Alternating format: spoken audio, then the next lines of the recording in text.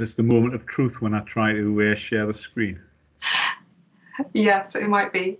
But I'll start things off. So first of all, a very warm welcome to Fire and Practice, Conversations with Wildfire Practitioners. So I'm Adriana Ford. I'm the Centre Manager of the Leavenworth Centre for Wildfires, Environment and Society, and your host for today. So the Fire and Practice series brings to you speakers from across the world with the aim to explore the developments and challenges in the real world of landscape fire, and also reflecting on the role and opportunities of research in addressing some of the issues. So the programme of speakers can be found on our website, though please note that dates are subject to change. And to keep updated on the programme and to register for our events, please follow us on Twitter or keep an eye on our events section of our website. So I would like to give you a very, very warm welcome to our speaker today, Paul Hedley. So Paul is the Chief Fire Officer for the Northumberland Fire and Rescue Service, where he has served for 34 years, I think. He held the interim chairmanship of the England and Wales Wildfire Forum from 2009 to 2010. And then in 2011, he established the National Fire Chiefs Council Wildfire Group, which he continues to lead, in order to raise the awareness of risks and dangers of wildfire incidents within the UK FRS community and to improve wildfire planning, prevention and response. He has also been involved in a number of other important developments for UK wildfire, including co-authoring the Scottish Government's Wildfire Operational Guidance, overseeing the development of the National Operational Guidance Wildfire Section, and leading the introduction of a National Wildfire Tactical Advisor capability in the UK. So before I pass on over to Paul, a little housekeeping. So firstly, please note that our webinar is being recorded, and as we've just said, that we will be sharing that afterwards. Secondly, we will have approximately 15 to 20 minutes for questions and discussions after the talk. So if you have a question during the talk, please pop it in the chat or save it until the end.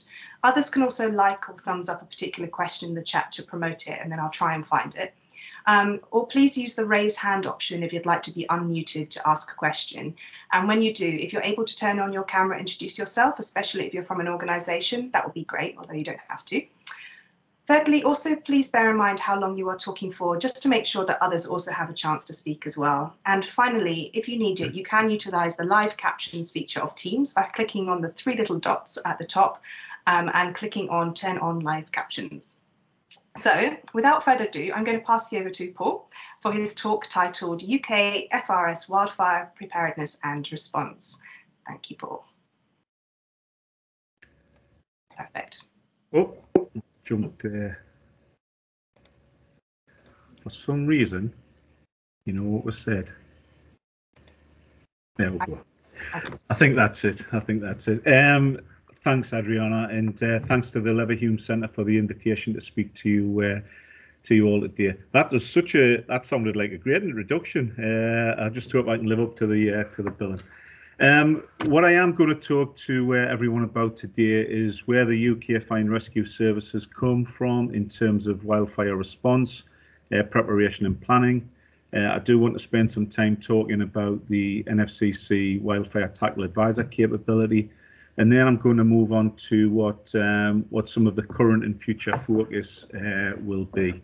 I hope by doing that I can identify areas which align with areas of work or interest that you're all involved in, and through that highlight opportunities which the NFCC Wildfire Group or some of those member fire and rescue services at a local level can step in and offer support to partners too. So it's really a bit of an obvious slide to start with why UK Fire and Rescue Services need to focus on wildfires. In the most simple and basic terms, we need to focus on that because as Fire and Rescue Services, we've got that statutory duty. But as I do like to quote Michelle Steenberg of the US National Fire Protection Association, and she's always very keen to use the wildfires are a great example of Riddle and Webber's wicked problem. And wicked problems are ones which we absolutely have to worry about. So wildfires, as well as the issues which are on the slide, it's really hard to stop them happening. They're becoming more frequent, increasing in severity, becoming more disruptive. And I think it's probably, and I have put definitely, going to probably get worse before it gets better. They're multifaceted, very complex. They're very difficult to solve because of the incomplete and contradictory and changing requirements that are often difficult to recognise. Wildfires don't present a single solution to the problem, and no single agency can resolve them. So that, in a nutshell, is why it's so important for fire and rescue services across the UK to focus on wildfires and essentially just get better at preparing, planning and responding to them. And this is very much the core ethos of the NFCC Wildfire Group. I'm aware that there are some fire and rescue service colleagues on the call, but I think it's worth starting for those who aren't from a fire and rescue service background with what UK Fire and Rescue Services class and define as a wildfire, and I think it's important to start here because it's somewhat different to some of our partners in the wildfire sector. So for UK purposes, any uncontrolled vegetation fire which requires a decision or action regarding suppression. Now that definition was developed as part of the drafting of the Scottish Wildfire Guidance way back in 2012. It was published in 2013. And that came from a rewrite of the United Nations Food and Agriculture Organization definition of a wildland fire. I was one of the authors of that guide, but as time's gone on, I'm much less enthusiastic about using that as a definition, as I feel it's just too ambiguous, if I'm being honest. It doesn't feature in the Fire and Rescue Services Wildfire National Operational Guidance, but what is still consistent is the wildfire criteria, which was also introduced by the NFCC Wildfire Group to differentiate between lower risk, lower impact vegetation fires and wildfires. So where fire and rescue services need to define what a wildfire is, rather than those outdoor fires which have the potential to become a wildfire, these are the 5 criteria which we use. So it involves a geographical area of over a hectare, has a sustained flame length of above 1.5 meters, requires a committed resource of 4 fire and rescue service appliances, and by appliances we don't just necessarily mean fire engines. There could be 4x4s or fogging units. Requires resources to be committed for 6 or more hours, and then there's, as you would expect, a catch-all at the end which says presents a serious risk, threat to life, environment, property and infrastructure. Now any one or a combination of those is what the NFCC Wildfire Group and the Tactical Advisors consider a wildfire to be. So that is the criteria which is currently applied within UK Fire and Rescue Service. Of those bullets, only the 1st, 3rd and 4th are recordable on the national IRS system, but 2 and 5 can be referenced on the National Resilience Reporting Tool, and I'll talk a little bit more about that later. And the reason why the distinction is important for fire and rescue services is it allows us to determine the significance of that wildfire event across a broad range of measurable impacts. And that's the list which we've come up. So the geographical area, risk to personnel, service resilience, resource implications, obviously the economic cost, which is quite difficult to establish, but that there is some work coming from the Home Office on economic cost of fires, which I'm really hopeful will cover wildfire as an incident type as well. Importantly for fire and rescue services, that understanding of the impact on our business as usual, because we do still have to respond to other incidents and deliver our prevention and protection services as well. And of course the impact on the broader community. So why I wanted to give that background and definition for the non-fire and rescue services attendees is because Forestry Commission utilised the Home Office incident recording system to produce their wildfire statistics for England. So an assessment of the wildfire activity, in this case, I think this is the most recent publication, over that 8-year span from 2009-10 to 16-17. It's a really good document. I would encourage anybody to have a read of it. But clearly what it talks about within that document is 260,000 wildfire incidents in England.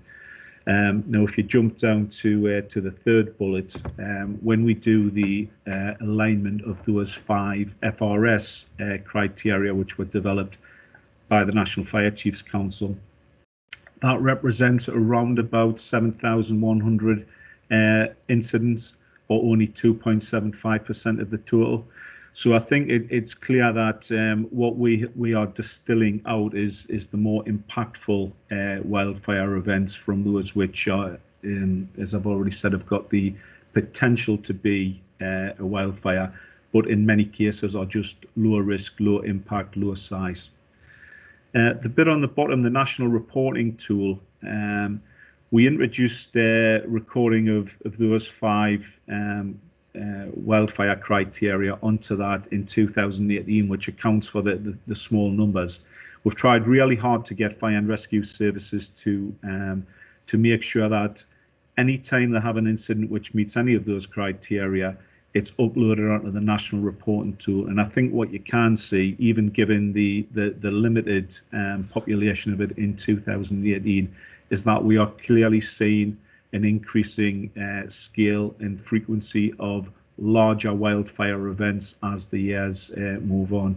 So from 65 in 2018 up to the current, I'm not expecting this figure to increase in the next week or so. 178 incidents in 2021.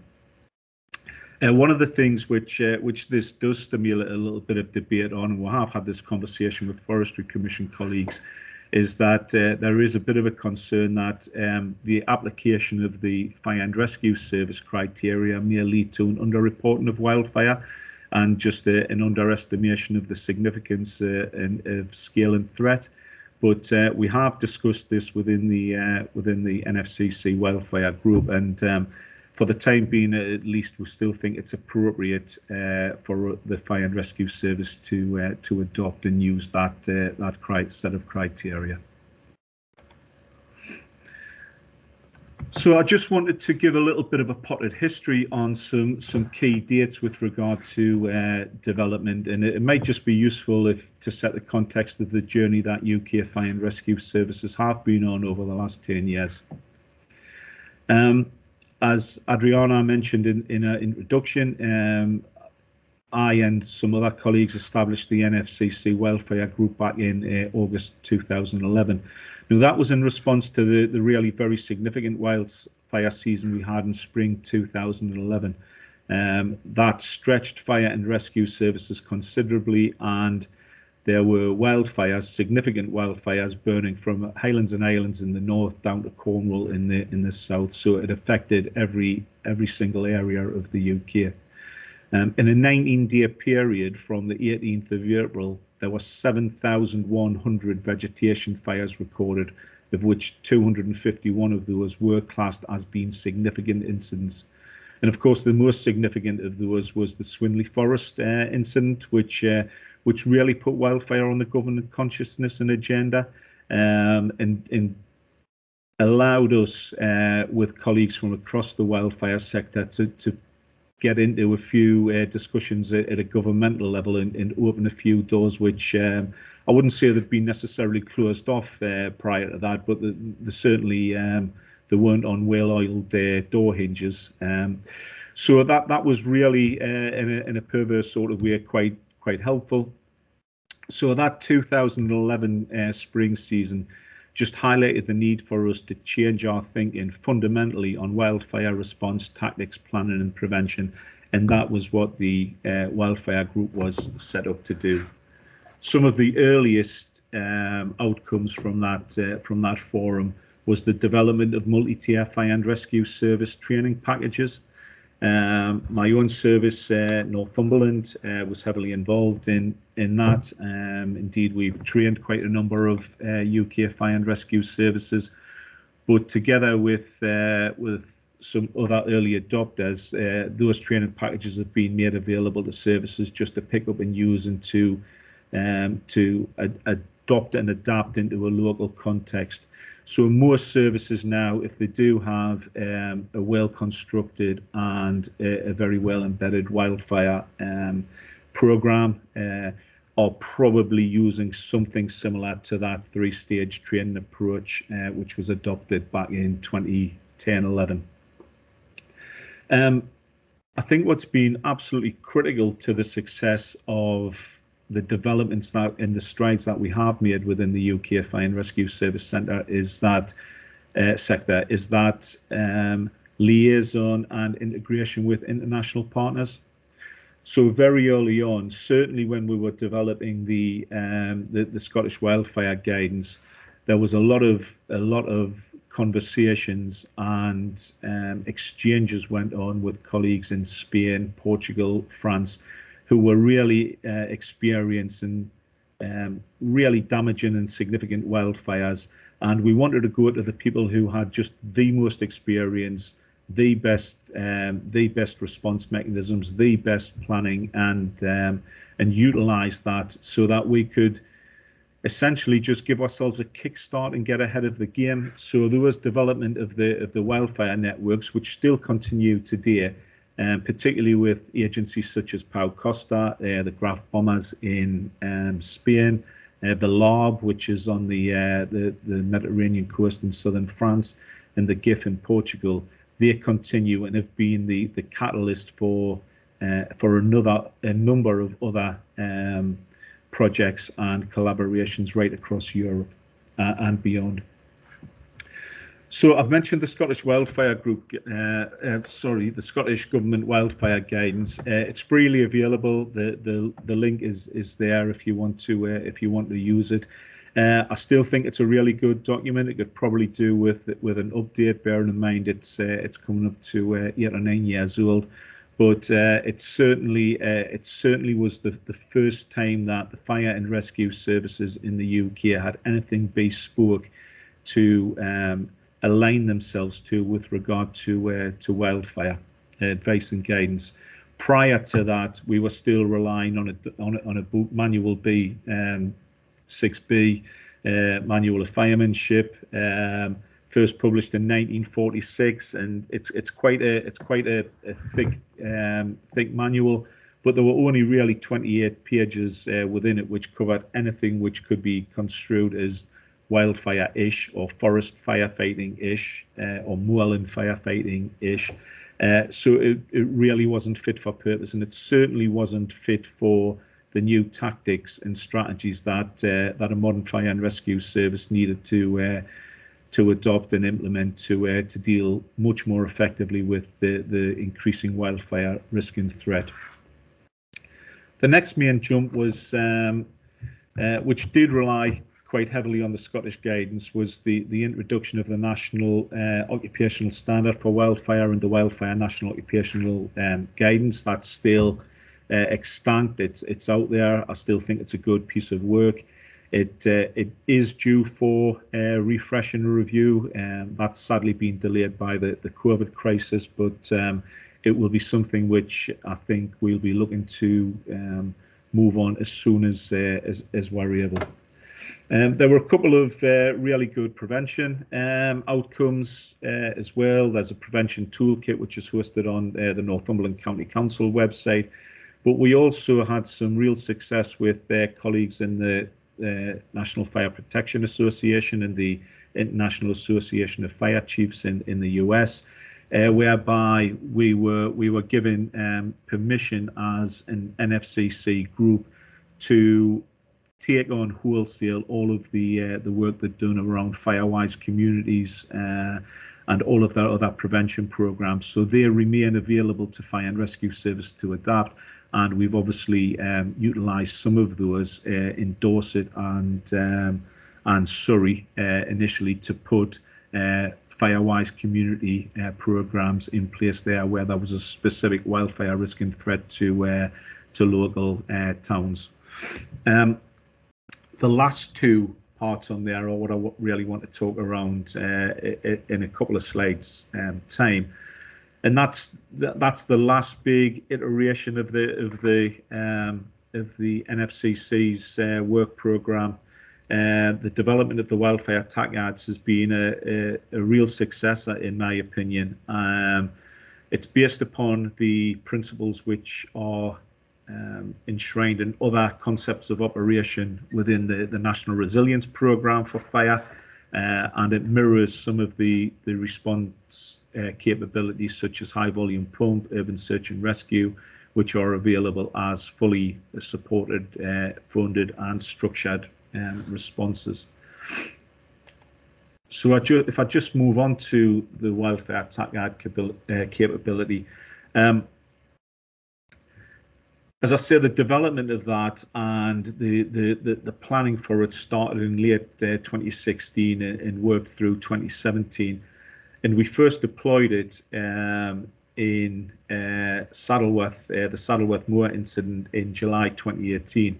It was actually deployed before the capability went formally live, and that came about as a direct discussion with the acting chief of Greater Manchester Fire and Rescue Service.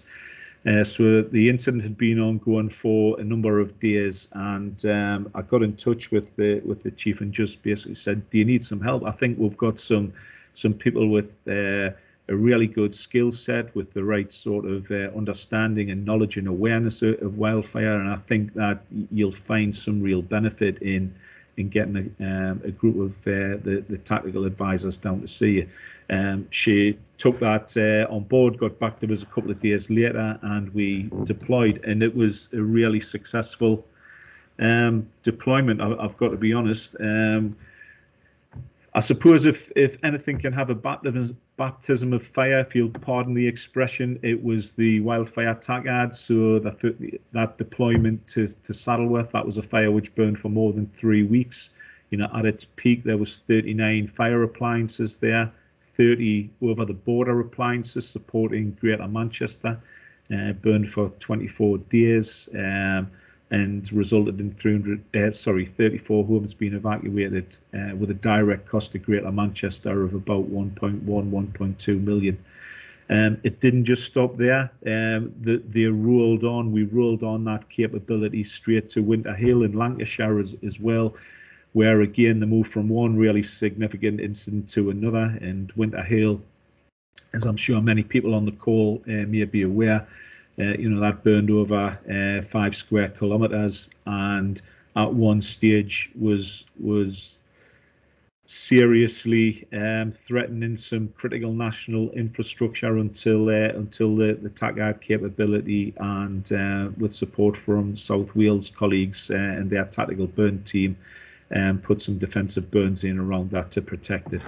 So we got off to an interesting start, but it was a start which I think just cemented and proved the concept that we talked around for about 18 months prior to that, and it was really well received, and it's allowed us to push on with a great deal of support from fire and rescue services to enhance that capability.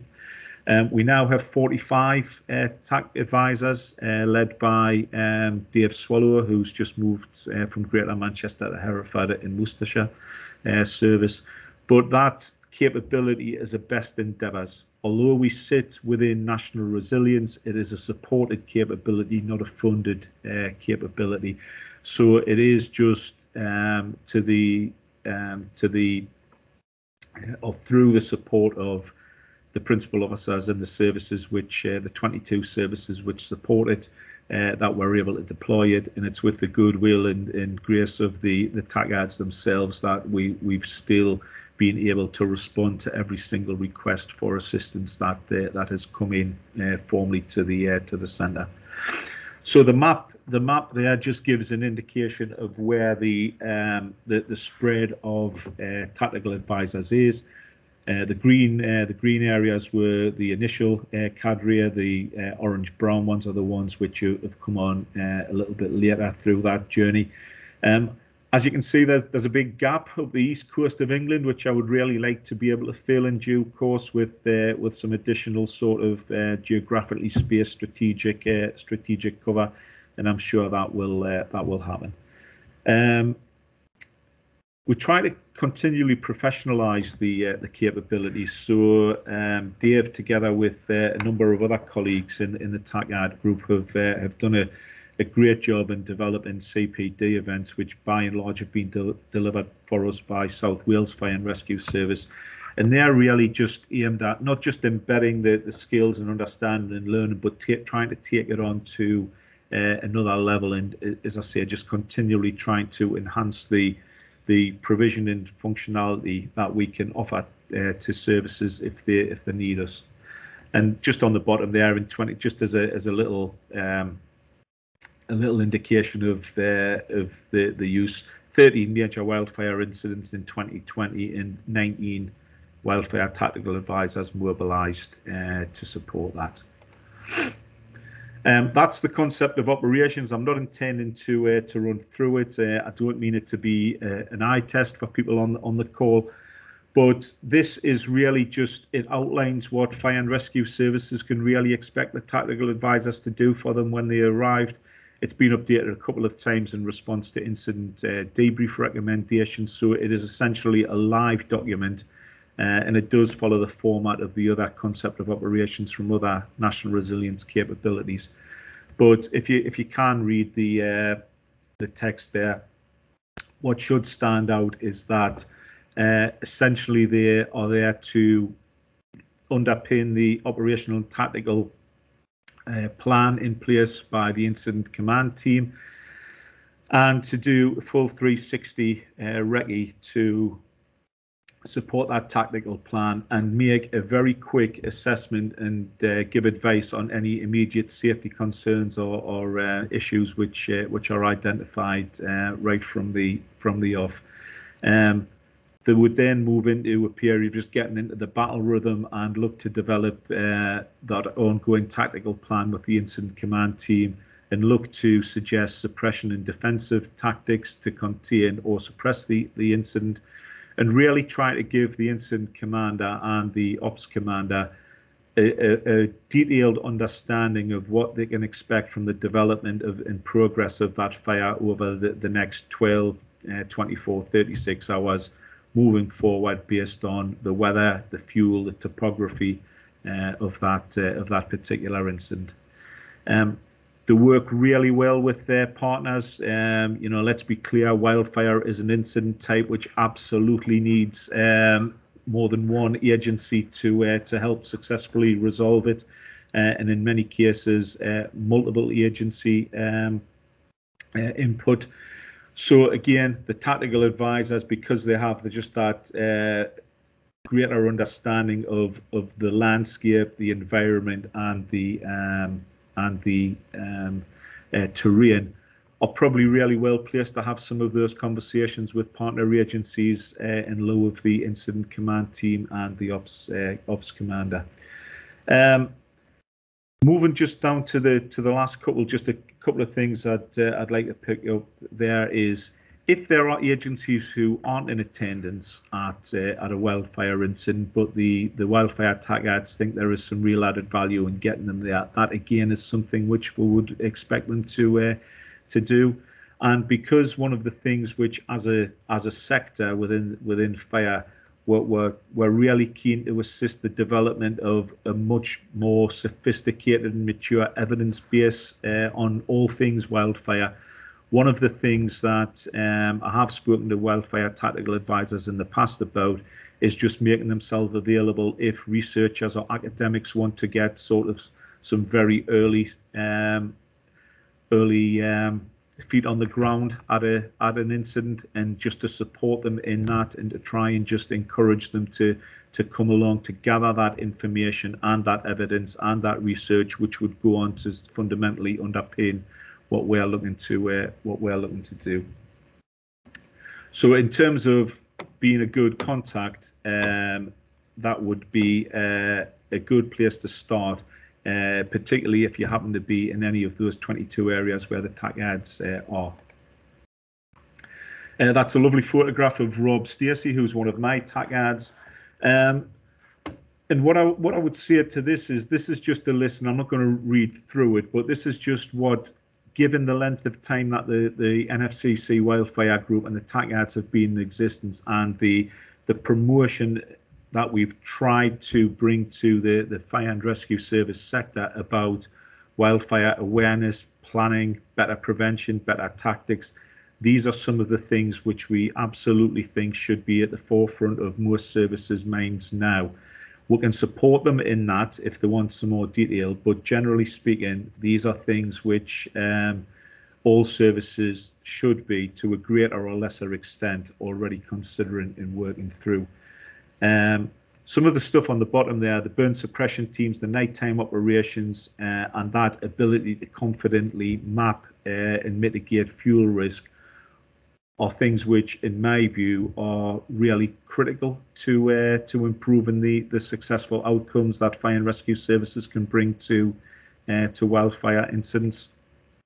So just moving on, manage the fuel, reduce the risk. That's a mantra you'll hear repeated often within the fire and rescue service, and also across the land management sector.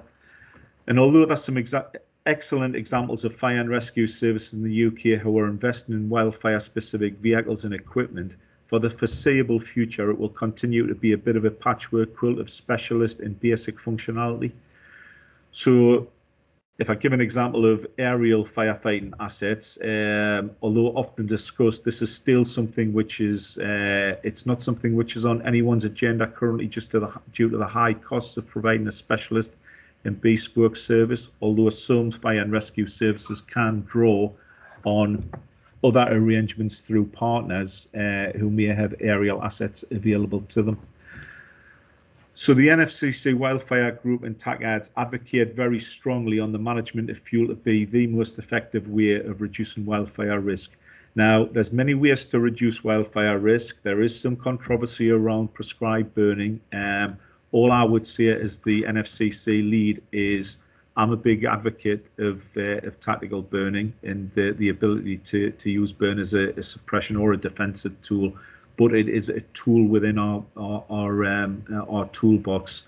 It's not the only way of managing fuel risk, and it's also really helpful to ensure that in areas which have got significant remote rural or significant wildfire risk, that it's a great way of engaging with partners and land managers to develop those relationships and assist in the management of fuel before an incident occurs.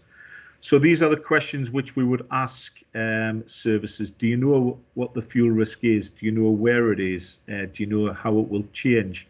And most importantly, can you reduce it, and how? And that how is normally in association with other partner agencies and land managers. So we've got a limited number of burn teams across the UK. We do have individuals who've got really highly defined burn skills, but in terms of application, I'm just looking at this from where we can put teams on the ground. So there's probably about 5 or 6 services who I would have confidence would be able to put a burns team together, and for that to be deployable either at the same time as the Wildfire TACADS or as a bespoke bit of capability and functionality. I really want to grow that capability, and I would like to get it to the point where there's about 10 or 12 teams across the UK with at least a minimum capability of 8 or 10 people on that. So we've got some real resilience, and we can bring that additional value to services who may request that assistance. There's significant benefits for fire and rescue services, not least that it's low reduction in maintenance costs, it's reduced resource, it improves firefighter safety, it's fast and effective, and as I've mentioned previously, it does allow us to assist in that fuel management and risk reduction. Certainly proved their value at Winter Hill, and in a couple of incidents which have happened in my own service in Northumberland. But that capability development does come with some challenges. Maintenance of skills and competence being one of them.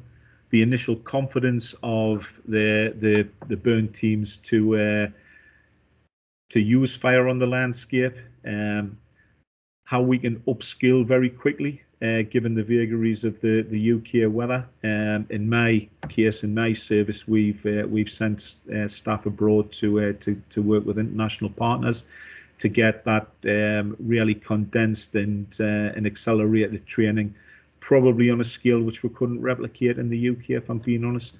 And then there's some other issues around just being able to secure suitable sites, and obviously the new legislation which is being brought in on prescribed burning.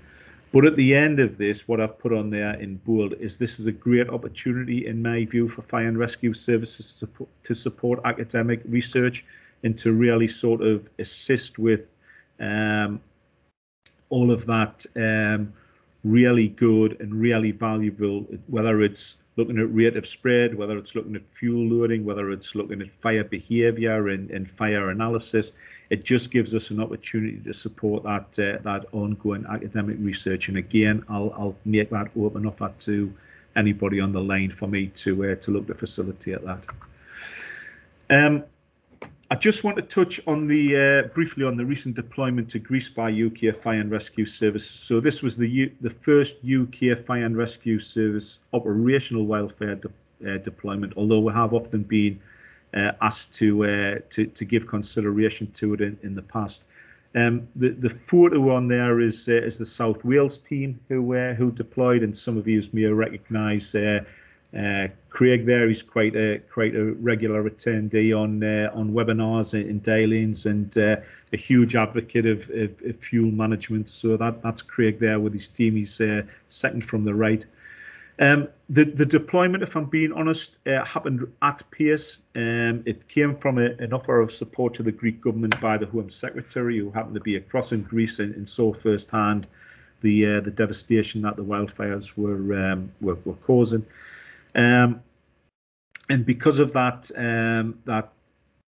pace and requirement to get out quickly, it was done under an ISAR, International Search and Rescue framework, rather than anything which was wildfire specific through the NFCC. So teams from London, Merseyside, Lancashire, West Mids and South Wales, plus the National High Volume Pump Capability Lead deployed.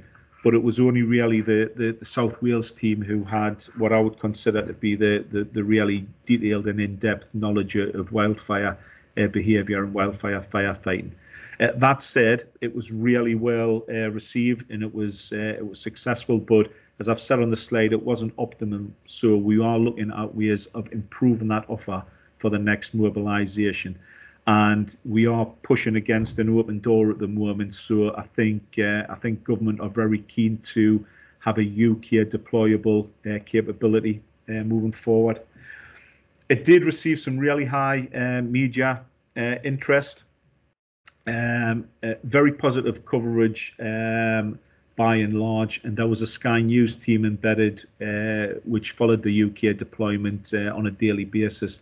That's text I've put on the slide on the side really did cause some concerns though. Bearing in mind we've got our first deployment, we've got teams out there who aren't necessarily wildfire specifically trained or wildfire as aware of wildfire as an incident type as the South Wales team.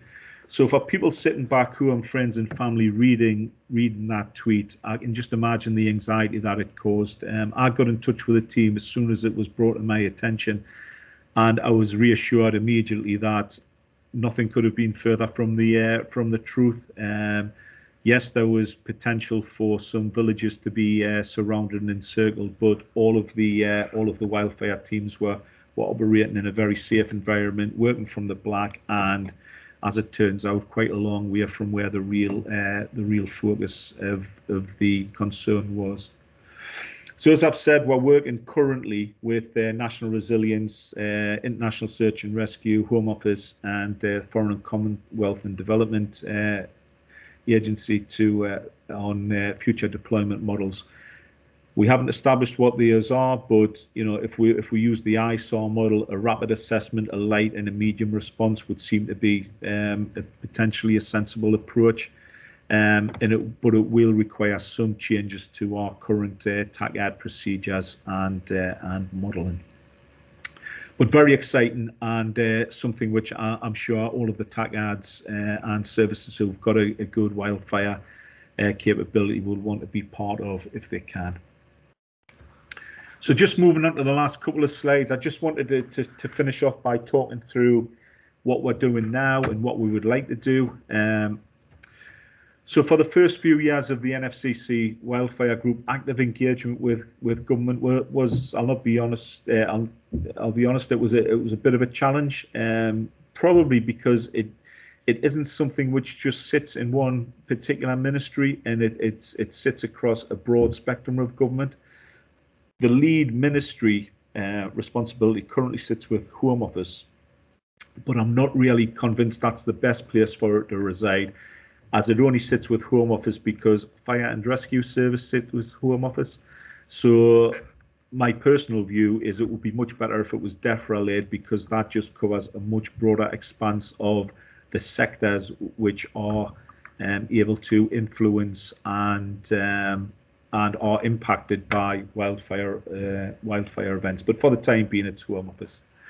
I've already talked about the TACAD's not being funded capability. That is work which is ongoing and has stalled a bit because of COVID, but it's definitely something for 2022 we're going to pick up to try and see if we can establish it on a much firmer footing and a much more sustainable footing. There's some development ongoing of a wildfire framework for England. So unlike many countries in Europe, we don't have a national wildfire strategy. And this has been an issue which has been raised repeatedly by a number of agencies and has been discussed at the National Fire Chiefs Council Wildfire Group on occasion. But there is a framework which has been developed which at least gives some indication of what areas of wildfire policy and delivery and prevention and response different parts and different agencies and different government ministries should have some responsibility for. So it's not a strategy, but it's certainly a good opportunity to try and just coordinate the working relationship a little bit better between those partners. The UK Fire Danger Rating System is something which myself and other NFCC members are involved in, and potentially this could be a real game changer for Fire and Rescue Service, in much the same way that when the Flood Forecasting Centre started producing much more usable, definable flood mapping, that certainly in Northumberland changed the way we prepare and respond to wide areas flood events. Now, on the 6 key deliverables for the Fire Danger Rating project, if some of those things are fuel mapping, rate of spread, fire behaviour, all of that sort of functionality is available accurately and consistently and to the right resolution, I think what you'll see is us being able to manipulate Fire and Rescue Services preparations and response in a much more sophisticated way. So I'm really looking forward to the outcomes of those projects. Via South Wales, NFCC is a partner on the European AFAN project, which is Advanced Fire Analyst Network, and this is allowing us to take advantage of the expertise across the EU and the technology that is already available to underpin fire analysis and fire behaviour modelling. Now this is a step which we are trying to move, and it's a space we're trying to move the wildfire TACADs into, and looking to develop that ability to underpin wildfire analysis in a much more usable way for Fire and Rescue Services. And similarly linked to that, one of the things which I've talked to a number of times with the Northern Ireland NFCC lead is uplifting their fire analyst cell, which they're putting in place remotely when they've got large incidents, particularly in the Mourne Mountains, to support that on the ground response. It works really well, and I think it's something which could quite easily be adaptable to the rest of the UK. Finally, the last few bullets. There's some work which is due to be published by University of Manchester soon on public perceptions of wildfire risk. I'm really looking forward to seeing what that throws up, because I think just giving fire and rescue services and the NFCC a better understanding of what people think or don't think wildfire risk and threat means to them, that will allow us to shape and target prevention messages much more effectively. And I just think that there's a space where we can work with academics on just some of that psychology around public perception of wildfire incidents. We're starting to work with partners across Northern Europe who are in a similar position as the UK regarding increasing wildfire threat.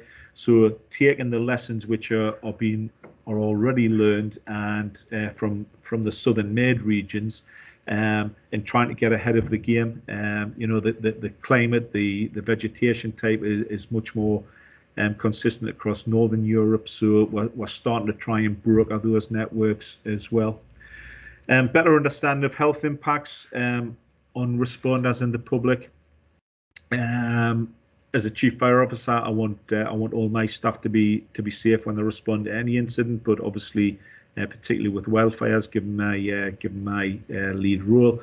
But having that ability just to understand what the scale and scope of that potential threat is will be something which I think that there's already a number of people starting to look at and getting some real enthusiasm about doing some research into. We were recently a consultee on the DEFRA project, which we're really keen to support. This was all around developing land management, prescribed burn training and standards and qualifications. Now, that's something which we were really happy to support as a National Fire Chiefs Council, because the more skilled people are doing this, the more confidence we've got that they understand exactly what they're doing. And there's already some very, very skilled land managers out there who undertake prescribed burning. But anything which improves that position obviously reduces the threat of an escape burn, which we've subsequently got to attend. And this is where we're going to have to lean into really heavily the colleagues in climatology and in academia about just our ability to better understand what the impacts of climate change and climate projections are going to be, so we can start trying to model any future wildfire requirements for the UK Fire and Rescue Service.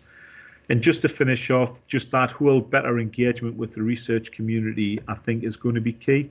And that's to allow us to understand, plan and prepare for wildfires more effectively, but also how we can support that research more effectively as a sector.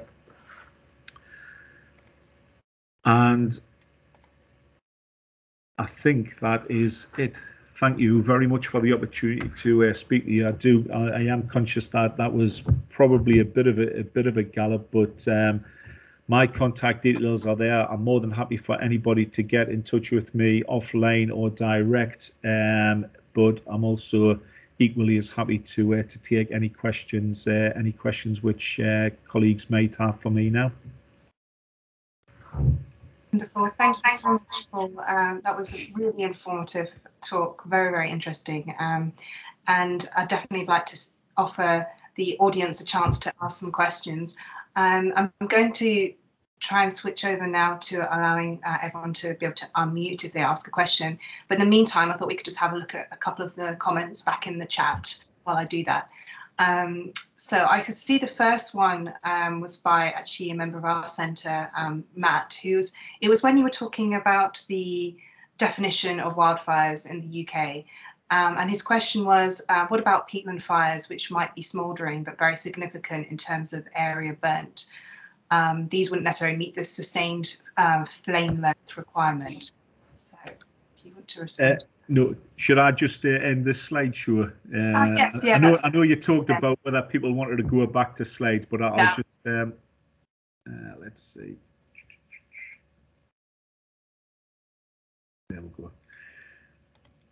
Yeah, well, absolutely. But if it was burning over a wide area, or it was burning for more than 6 hours, it would still be caught up within that criteria to be classed as a wildfire.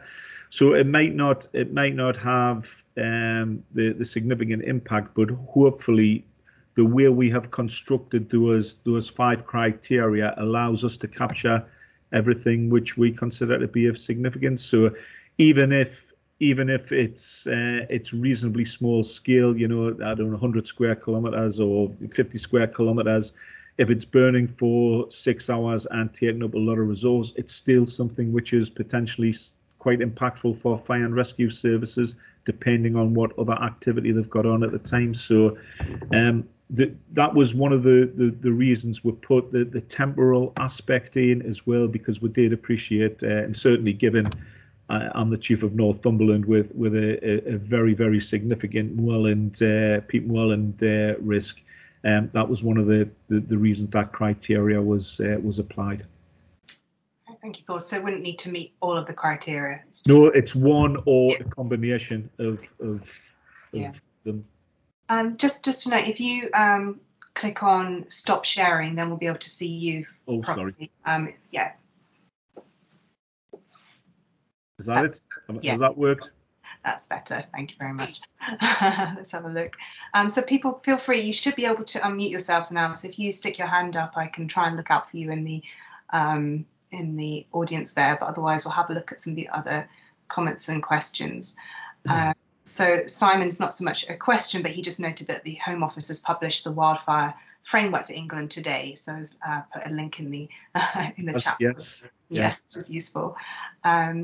So one of the things you mentioned is about public perception. I think that's something that quite interests me as well. So Adrian Williston says, Exmoor National Parks are concerned about public perception about prescribed burning being a negative and damaging procedure rather than understanding the management for fuel loading. So yes, I suppose is that an issue that you've seen quite widespread, that public don't really understand what prescribed burning is actually for? And I think it depends. In my experience, it depends where those public are from. So if they're I'll use Northumberland as an example. I think if there are people who live in the countryside and are aware of why it's, you know, generally speaking, they've just got a better understanding of why it's done and what it's done for. But quite clearly, we also have, as a tourist destination in Northumberland, we often get people who just see those burns taking place and think it is an incident or a fire. As I said earlier on, I'm not wedded to any particular way of managing fuel risk as long as the fuel risk is managed. So I am an advocate of prescribed burning being something which services can do in terms of defensive burns or suppression burns. And I think we would always want to be able to utilise that if we were called of an incident. But if fuel management is done using swipes, if it's done using robo cutters, if it's done using sheep, cows, you know, it's real. I'm really not that sort of bothered how it's done. The important thing is that it happens. And let's not forget, in the UK, you know, we don't really have any particular. Most of the land in the UK is managed to some degree or another. It's just, I think we just need to start getting a bit better at it and identifying the parts of the landscape which are really going to cause problems if a wildfire occurred, and managing those areas as well. Thanks, Paul. Which I think really answers the question at the bottom there as well. What are your thoughts on cutting as a fuel management technique instead of prescribed burning? But I think, you know, that captures it. If you can get it to absolutely. It's just clearly there's some areas where the fuel may be really problematic, given either just the type of fuel it is or the fuel loading that it represents, where you can't get swipes or cutting to it. So I think just having an alternative way of managing that is essential. Yeah, brilliant. Thank you. I see another one from Michael Bruce. Where does fire and land policy rest in terms of legislation, policy and organisations in the UK? To what extent is this a UK issue, or is it a devolved issue? You know what? I would have expected a really tough question off Michael, and sure enough, I've gotten one. Well, I think the short answer to that is it's probably a devolved issue, if I'm being honest. But that's one of the reasons. Just to come back on my earlier comment about the Home Office being England's lead ministry for wildfire. I think it should sit with DEFRA, because I think DEFRA is just a much more natural home, because what we're looking at is we're looking at it through the wrong end of the telescope. We're using a lead government agency, which is the lead agency for a responder going to a wildfire incident. And yes, fire and rescue services have got a role to play in the prevention element. Absolutely, we have. But I think utilising the government ministries which have the most influence and impact on land management policy, in my view, seems to be a more sensible place to put it. I'm not an expert on Scotland, Northern Ireland, or Wales, Michael, unfortunately. So I'm guessing that it's probably devolved down to those administrations. Michael, you probably answer that better than I could, to be honest. I would think. Michael, you're there, and you. Yeah, sorry, I just reaching from unmute. Hi, Paul. Hi, Amir. Yeah, I could have a go, but your answer's absolutely fine. It's a devolved issue. So in each of the 4 nations, you have got the equivalent of DEFRA or something similar on the environment side, and they're the ones in charge of legislation related to prescribed burning. So it's. I think you're right as well in saying that this is very much a multi-stakeholder issue, and that we won't find appropriate solutions unless we work together. Absolutely, yeah. And just coming back on the point which I tried to make during the presentation, one of the things we've been absolutely clear about in all of the guidance that we've issued as a fire and rescue service sector is this is multi-stakeholder. We are not the agency to address this in isolation. The best response to wildfire is to address it before it happens, and that can only happen when we work hand in glove with partners right across all the land management sectors. And we absolutely encourage fire and rescue services, if they are not part of a local or regional fire group, to get involved in those, because that's where you start making the relationships and the networks which prove so valuable and crucial, both in terms of the pre-planning, but also if unfortunately you do have to respond. Thank you both. I see another question just popped up by Ramesh Nigvajam, and the question is: the Composite Burned Index (CBI) is a tool to assess the effects of fire severity on the ground, developed in, I said, the USDA. I don't know if it's meant to be USA or that's another thing. Well, will it be possible to collect this CBI sample from burnt sites in the UK too by researchers like us, so that he's a member of Leaving Wildfires, to finally compare with freely available satellite data to monitor from space? I think this just comes back to the point I was making, which was essentially an open offer. Michael has just answered that, so I think the answer's quite clearly yes. But yes, in terms of that offer, which you know, I'll be cheeky and make on behalf of the sector, but I'm quite happy to coordinate. So if there are either wildfire incidents which researchers want to get to, and they need some facilitation to have that local contact, I'm happy to try and facilitate that, and to particularly if it's within an area which also has a wildfire tactical advisor who might be able to go and support. But similarly, I think we have talked about this previously, about just raising awareness of when services are doing, if they're doing any burn training or anything like that, just making that offer and knowledge open to researchers if they want to come along to take any sort of detailed analysis and information. we're going to be the net beneficiaries of all of this academic research, you know, so it's in our best interest to try and be as supporting as we can. And that includes the conversation that we've had previously, Adriana, about for PhD students, if they want that opportunity to work with and embed themselves in fire and rescue services for any period of their that PhD or postgrad work. Again, I'm sure there would be fire and rescue services who would be absolutely delighted to offer that opportunity and have that resource at their disposal to work with them. So again, I'm more than happy to try and sort of coordinate that as well.